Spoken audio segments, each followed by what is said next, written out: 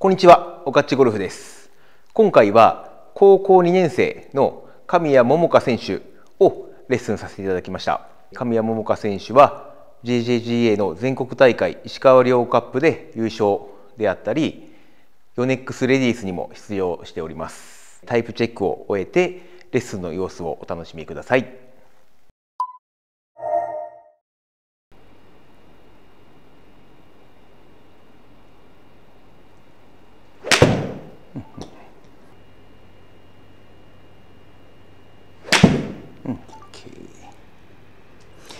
もう結構さっきの質問というか悩みの内容からいくと、ここですよね。そうなんですよ。そこなんですよ。インパクトあたりから右に残っちゃうんですね。はい、これB 盤だとトップから右膝を左膝にひっつけに行くっていう意識だけでいいです。左に乗っていきたいんですけど、いろんな乗り方パターンがあって、右膝で意識するんで、ちょっと一回素振りで振ってもらっていいですか。はい、トップから右膝を左膝に寄せていくような、そうでフィニッシュで膝と膝がもうひっついちゃっていいんで、そうオッケーよし。じゃあちょっとこれで何球かいいですか。OK です。よし。今アウトインから入ってるんですけど、いつもドローなんですよ。普段っていうかちょっと前まで。でも最近アウトインになって、フェースはいつもドローの時も閉じてて、でも調子が悪い時はちゃんとこういう感じの右に流れる球が出ます。なるほどですね。そうですね。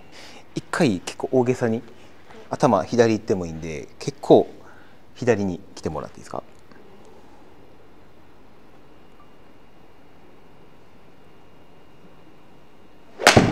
おお。どうですか。めちゃくちゃ左に行ってるように感じます。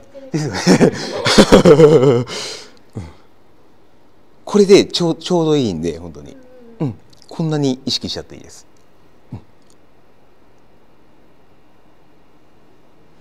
おお、めっちゃスムーズです。A 盤とかだと左足リード、左足で左足に踏み込むとか、A2 だとここからトップから左肩が左に倒れるような。で B タイプは比較的右膝で送るんですよ。っていう違いです。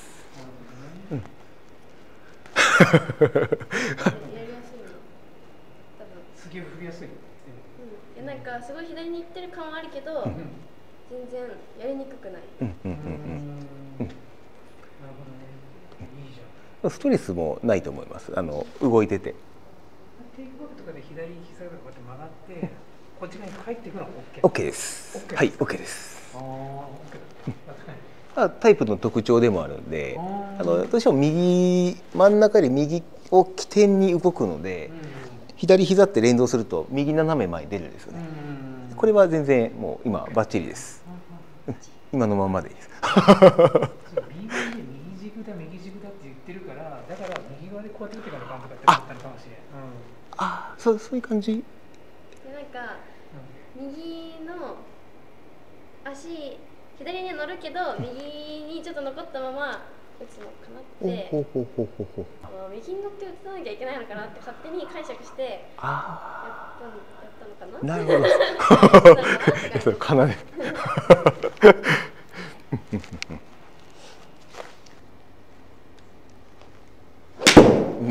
本当スムーズですよ。スムーズだね。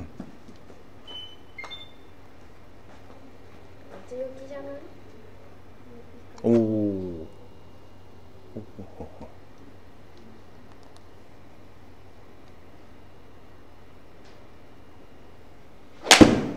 めっちゃいいですよ。かなり。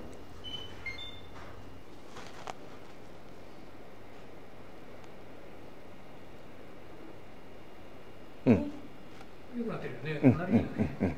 もう本当これでいいです。本当に。強くなってない？だって前なんかちょっと長打差だったのに。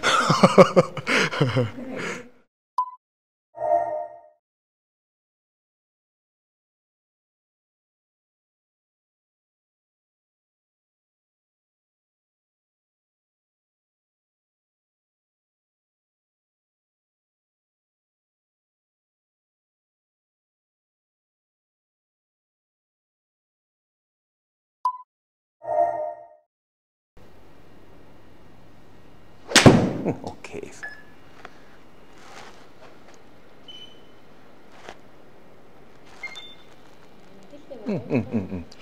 この状態であればいいです。はい。おお、いいですね。いい感じだよ。すげえ。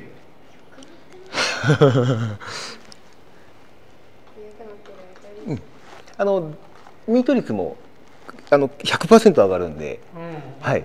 ミート率が上がる。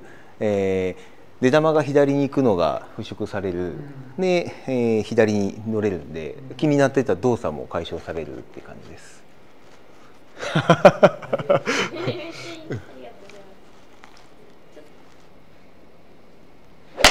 おお、オッケーオッケー。それでもそんなにもうもうフェース面がその左向く原理がかなり払拭できたんで、ミスしてもそんなにここの数字増えないと思います。オッ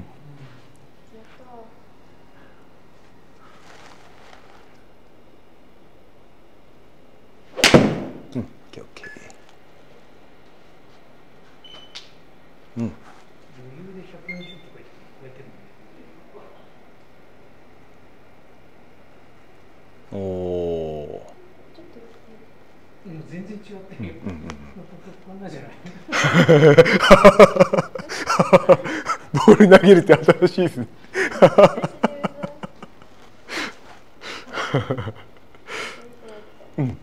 いや正直まあレッスンとは言ってももう本当に一緒にできちゃったんで、もうこれでいいです。実質1球でできましたね。だとなんか持ち球がドローとかフェードとか、特にはどっちでもいいんですか？そうです。これはタイプ関係なくですね。フェードかドローは、あとなんかショット以外の質問とか悩みとかあります？ショット以外？フォースタンスでしょ？フォースタンスじゃなくてもいいですよ。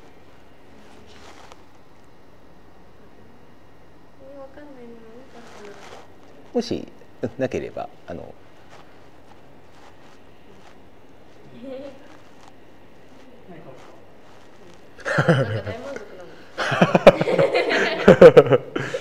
本当に1球で解決しちゃいましたね。いかがでしたでしょうか。今回レッスンのポイント内容を実質1球でマスターすることができました。今後も活躍に期待していきたいと思います。最後までご視聴いただきありがとうございました。